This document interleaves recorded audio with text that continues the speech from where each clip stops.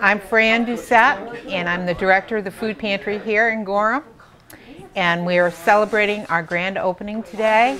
And today is February 7th, 2009. I want to thank the citizens of Gorham and the businesses of Gorham and just everyone who has donated and sustained us in the last 11 years. Without you, we wouldn't be here. We are open every Thursday from 9 to 11 and the second Wednesday of the month from 6 to 7:30. Any citizen of Gorham can come in. We turn no one away.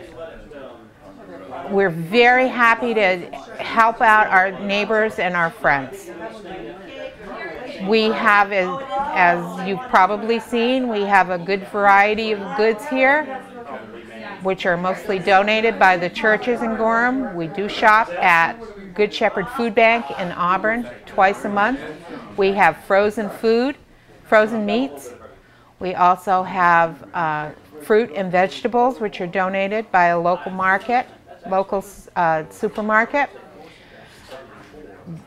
We have volunteers. If anyone would like to volunteer, we're more than happy to do that, to try and fit you in. The contact number is 839-2593. High school students, please check with us.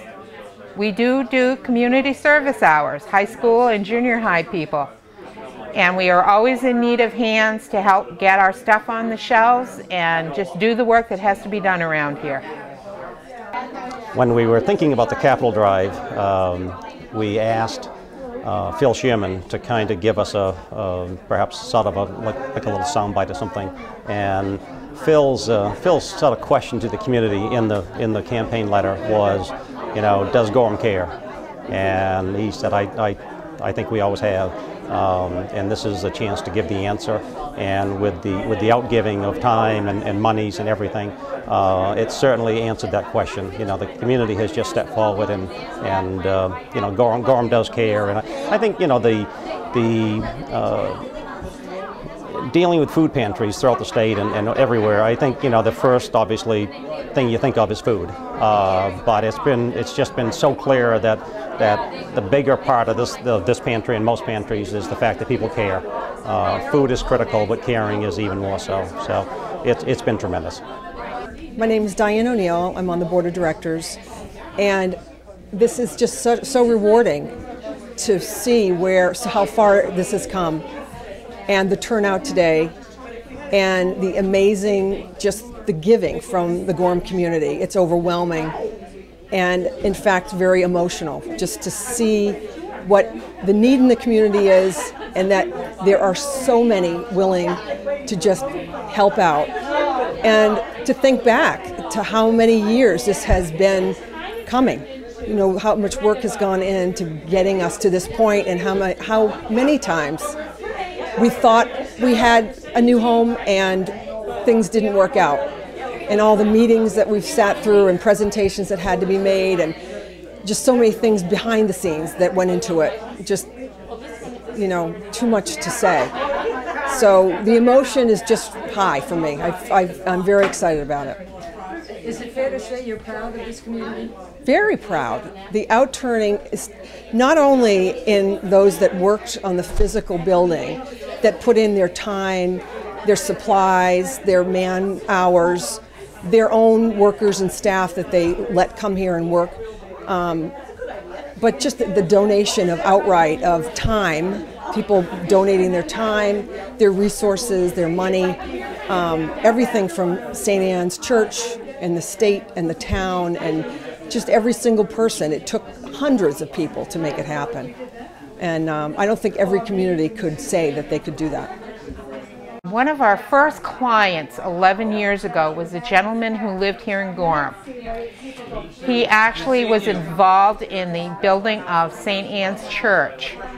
However, he had been poisoned by asbestos and concrete dust and had hardening of the lungs. He came in, and every couple of times he'd ask for more pasta and spaghetti and sauce than we normally give out to a single person. And finally one of our volunteers asked him why.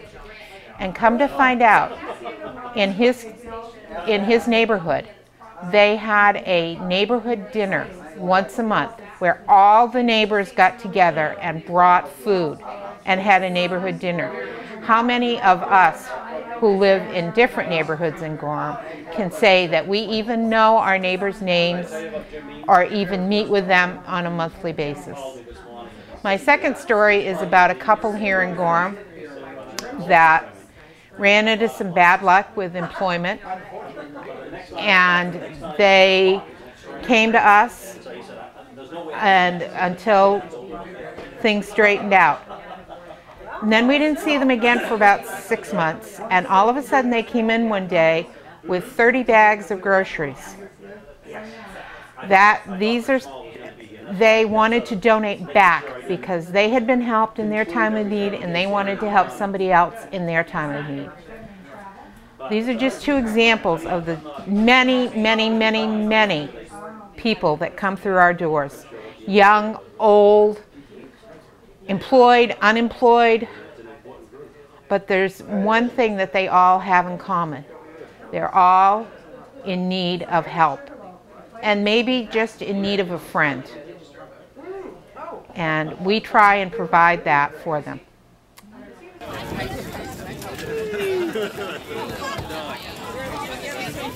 So you know. All right, I don't want to go in. Is that what you're saying?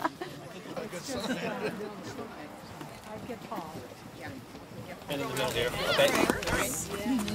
Go. Okay. Very good. Where else? Here, help me here. Help me here. We're pretending. Yeah, look up, Fred. All right, here we go. Ready? Oh!